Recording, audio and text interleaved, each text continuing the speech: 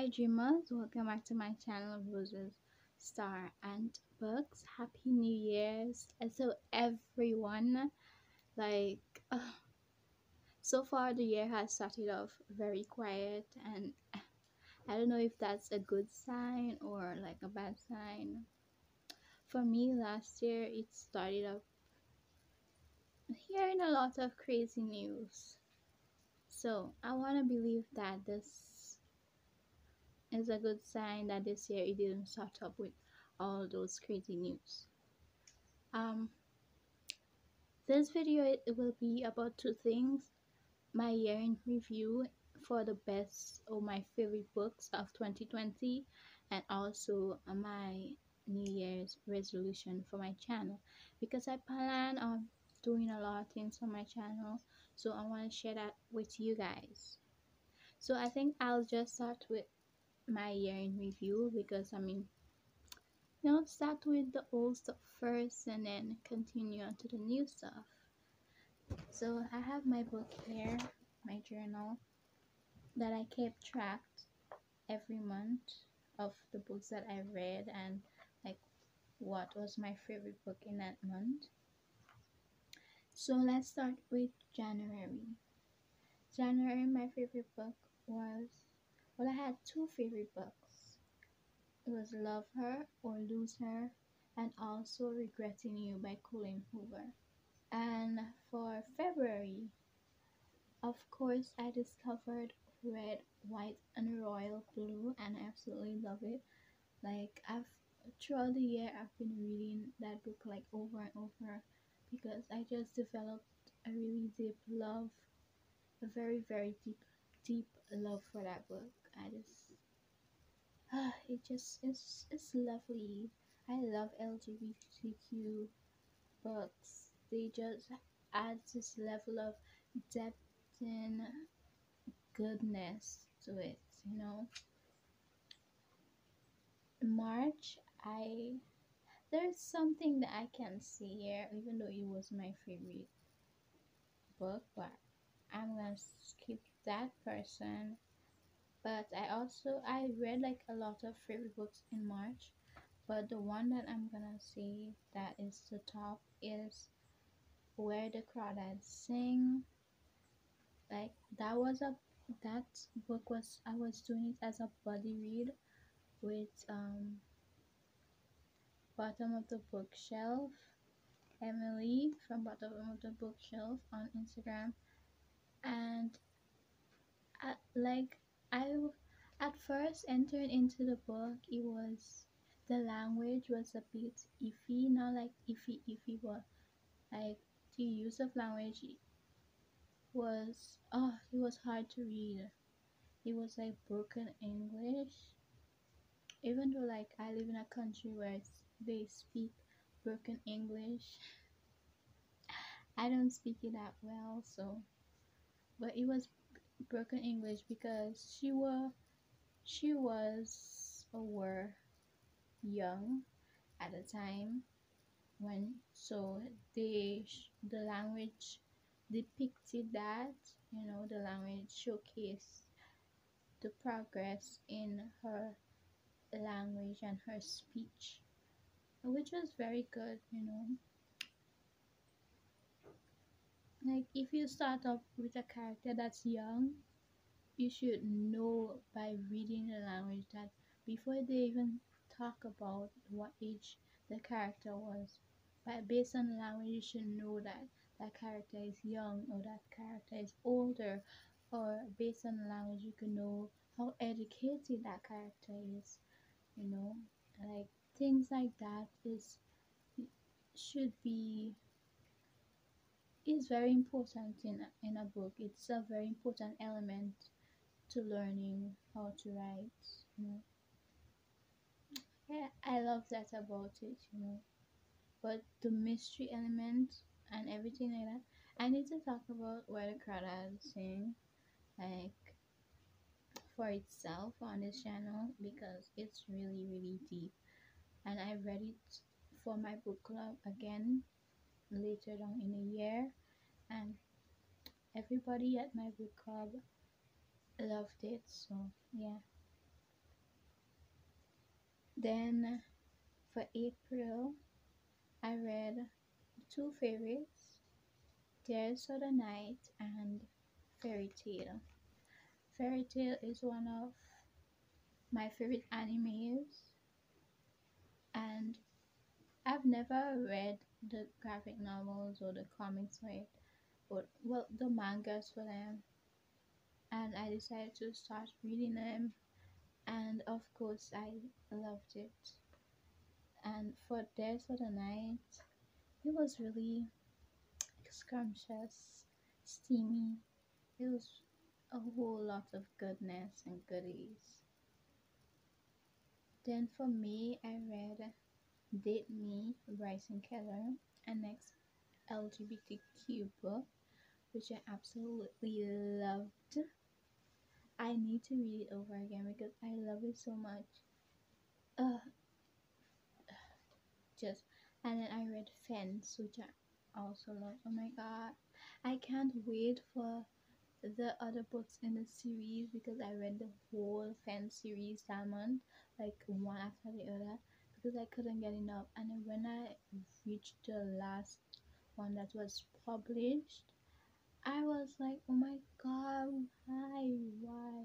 I wish like authors could just publish the whole series in just a day because like if a book is like really good and you have to wait until the next year and next year for the continuation of the series, it's very hard. Like I'm not a series person, but fans, well, I'm a series person when it comes to comics and graphic novels and mangas, but generally for books, no novels, I'm not a series person. But oh my god, fans, I love it. I love it. Then for June, I read The Poet X and Matilda. Then July, I read With the Fire and High by the same author, and it it it, uh, it was a whole lot of goodness, just as The Poet X. And for August, I read The House in the Cerulean Sea. Then for September, I read Breath, Eyes, Memory, and The Roommate. That was my top favorite books. Then I read, for October, I read In a Holidays. Uh, it was supposed to be the Sun and the Sundong Motel, but I haven't finished the Sundong Motel. But I know I love it. For November, I read The Prince and the Dressmaker, which I absolutely loved. Oh my god, that graphic novel. It was a beauty, LGBTQ all the way. And then for December, I read It Ends With Us. Essentially, I read a lot of LGBTQ books that I loved. They ended up being my favorites. So yeah, that was the year in review for 2020. Now I'll talk about what I want for my channel, what I want to do, all this goodness. So I want to be more consistent. Let's just start with that. I want to be posting every week. I want to be planning up my videos. I'm gonna be having like a notebook and everything, planning my videos. I've never done that. I've never thought to do that last year because essentially it was just starting off, and I didn't know what the hell I was doing. I didn't know about what I wanted to, the type of videos I wanted to put out, and I need to, really get everything out. I need to write down my ideas and everything like that because I really want this channel. I want it to be something fun and also serious in the sense that I'm always home. I never have nothing to do, and I want it to be an outlet for me so that I won't get depressed. I actually feel like I'm doing something, you know. And well, I want to, for my channel, I want you to go on this journey with me of discovering fantasy books and different books from different genres that I like, especially fantasy, because I've been stuck in romance for years, and also mystery and crime. Like I love crime and mystery and romance, but I want to branch out from that. I want to branch out. I realized that last year I read graphic novels, and I tried fantasy and everything like that, and I loved it. Absolutely. I tried LGBTQ books. Like I've never been very much educated on LGBTQ community. Like they don't teach that in my country because it's illegal. So I never got a chance to dive into that area and that aspect, and I really want to, because like my top favorite books of last year was in the LGBTQ category, and you know, like that's really surprising. Well, kind of surprising, not really. I don't have a problem with LGBTQ. I consider myself part of the community. Um, but I wish that I had learned more about the community at a younger age. But it is what it is, you know. So yeah, what else do I want? I just want to be having fun. I want to make friends. Like I want to be more, I'll put it, open. I'm a very shy and reserved person, so I usually don't talk to people. I don't want that.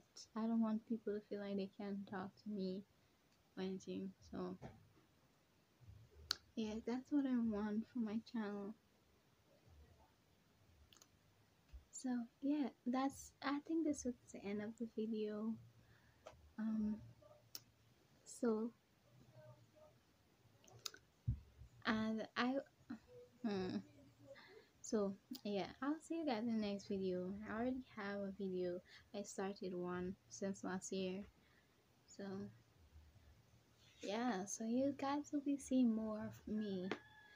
I will try to plan out a schedule and everything, so when I have more details, you will know. I will put it in my about, but when I'm posting and everything like that. So yeah, thanks for watching my video. All those that do and all those that are subscribed, I really appreciate it. So yeah, bye.